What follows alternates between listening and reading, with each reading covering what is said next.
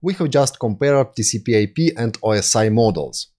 And sometimes OSI model is presented as 5 layers model, and network access layer is split to data link and physical layers.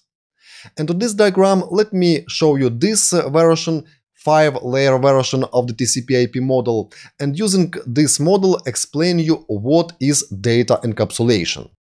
Data encapsulation is process of formatting data, and this process adds some additional overhead on each layer. And this overhead is called header.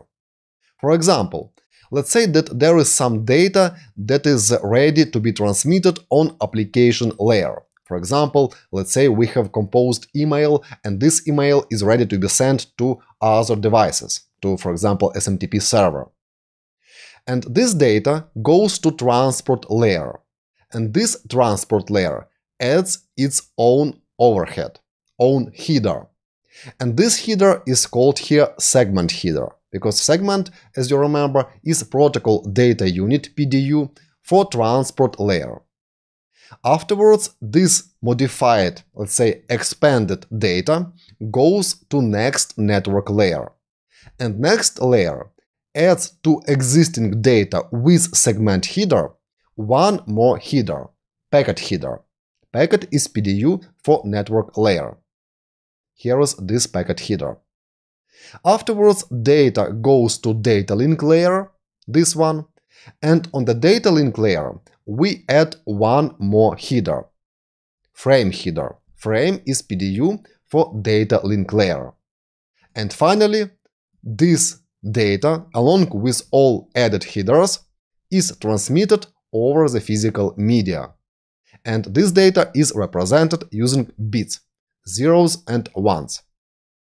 That is a process of encapsulation.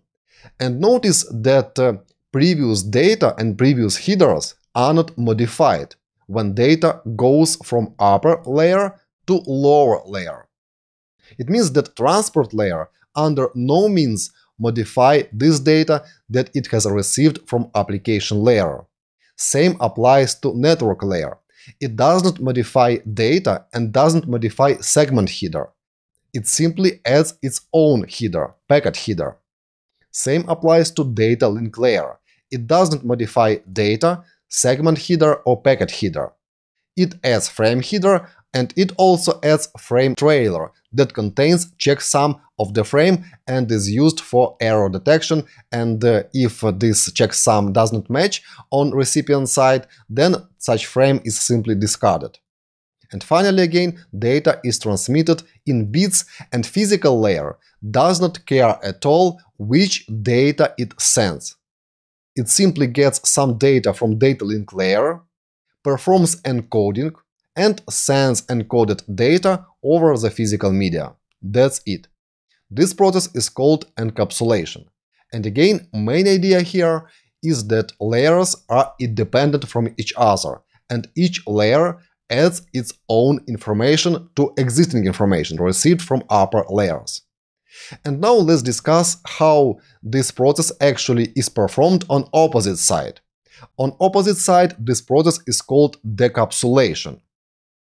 And when data is received on physical layer on recipient, it goes to upper layer, data link layer, and data link layer reads only frame header and frame trailer. It does not look into inner headers, packet header or segment header or data. It reads only data that was added at data link layer at the sender, frame header and frame trailer. Afterwards, after processing of the frame on the data link layer on recipient, it goes to network layer, but now without frame header and frame trailer. They are stripped. Network layer reads packet header that was added by network layer of this sender. It removes it and afterwards sends data to transport layer. Transport layer reads segment header that was added by transport layer here on the sender, and afterwards data goes to application. So process is opposite to encapsulation. Sender performs encapsulation and sends data via any physical media, and recipient performs decapsulation. Great. Using such approach, we could combine different protocols on different layers of the model. And we could send different data over different medias. We could use different protocols on the network layer. We could use different physical layer technologies, and so on.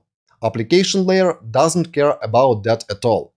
This application, in my case Google Chrome, does not know which technologies I use on data link or physical layers. That is not its responsibility. Its responsibility is prepare some data and simply send it to lower layers. That's it. Great. So, short summary. Encapsulation is process of adding some additional data on each layer of the model. And afterwards, decapsulation is performed on recipient in opposite way until data is received by application layer on recipient. Great, that's all what I wanted to tell you about TCP/IP and OSI models. Now let's proceed, and next let's talk about data link layer and specifically Ethernet protocol and discuss what is MAC address and how MAC addresses are used for transmission of data on data link layer. I'll see you next.